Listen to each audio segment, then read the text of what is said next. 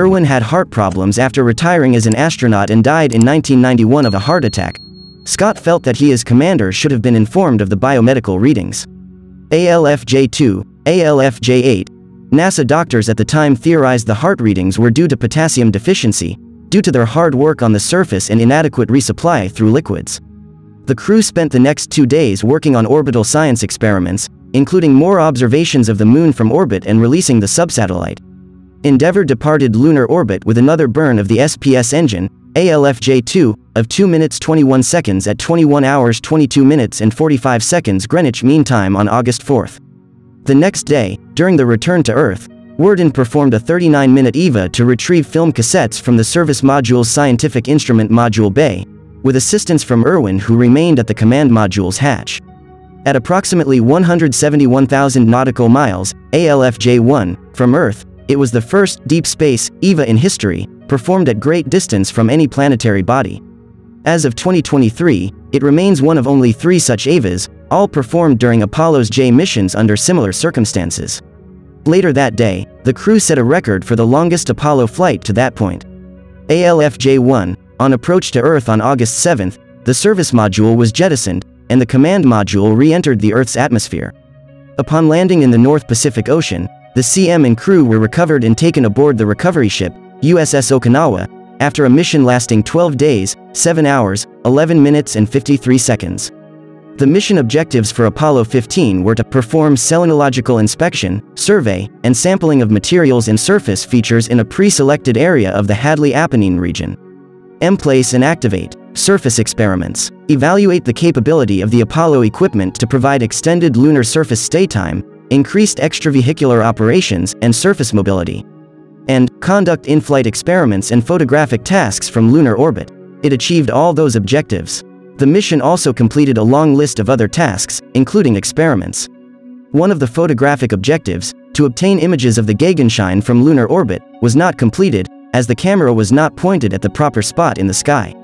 According to the conclusions in the Apollo 15 mission report, the journey was the 4th lunar landing and resulted in the collection of a wealth of scientific information.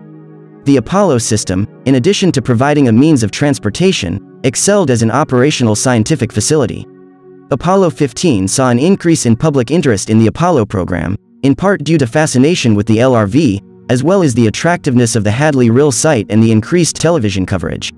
According to David Woods in the Apollo Lunar Flight Journal, though subsequent missions traveled further on the Moon, brought back more samples and put the lessons of Apollo 15 into practice, this feat of unalloyed exploration still stands out as a great moment of human achievement. It is remembered still for its combination of competent enthusiasm, magnificent machinery, finely honed science and the grandeur of a very special site in the cosmos beside a meandering rill and graceful, massive mountains, Hadley Base. ALFJ8, despite the successful mission, the careers of the crew were tarnished by a deal they had made before the flight to carry postal covers to the Moon in exchange for about $7,000 each, which they planned to set aside for their children. Walter Irwin, who had many professional and social contacts with NASA employees in the astronaut corps, served as intermediary between the astronauts and a West German stamp dealer, Hermann Seeger, and Scott carried about 400 covers onto the spacecraft. They were subsequently transferred into Falcon and remained inside the lander during the astronauts' activities on the surface of the Moon. After the return to Earth, 100 of the covers were given to Irwin, who passed them on to Seeger, receiving a commission. No permission had been received from Slayton to carry the covers, as required. The 100 covers were put on sale to Seeger's customers in late 1971 at a price of about $1,500 each. After receiving the agreed payments, the astronauts returned them, and accepted no compensation.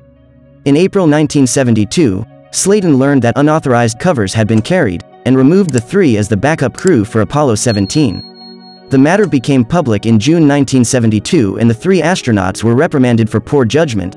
None ever flew in space again. During the investigation, the astronauts had surrendered those covers still in their possession. After Worden filed suit, they were returned in 1983, something Slate magazine deemed an exoneration. Another controversy surrounding the fallen astronaut statuette that Scott had left on the Moon arose later. Scott had made a verbal agreement with Belgian artist Paul van Hooijdonk to sculpt the statuette. Scott's intent, in keeping with NASA's strict policy against commercial exploitation of the US government's space program, was for a simple memorial with a minimum of publicity, keeping the artist anonymous, no commercial replicas being made except for a single copy for public exhibit at the National Air and Space Museum commissioned after the sculpture's public disclosure during the post-flight press conference. Van Hooijdonk claims to have had a different understanding of the agreement, by which he would have received recognition as the creator of a tribute to human space exploration, with rights to sell replicas to the public. Under pressure from NASA, Van Hooijdonk cancelled a plan to publicly sell 950 signed copies. During the congressional hearings into the postal covers and fallen astronaut matters, 2 Bulova timepieces taken on the mission by Scott were also matters of controversy. Scott had been introduced to Bulova's representative, General James McCormick, by Apollo 8 Commander Frank Borman. Bulova had been seeking to have its timepieces taken on Apollo missions, but after evaluation, NASA had selected Omega watches instead. Scott brought the Bulova timepieces on the mission, without disclosing them to Slayton. During Scott's second EVA, the crystal on his NASA standard issue Omega Speedmaster watch popped off, and, during the third EVA, he used a Bulova watch. The Bulova chronograph model number 88510 and 01 that Scott wore on the lunar surface was a prototype, given to him by the Bulova company, and it is the only privately owned watch to have been worn while walking on the lunar surface.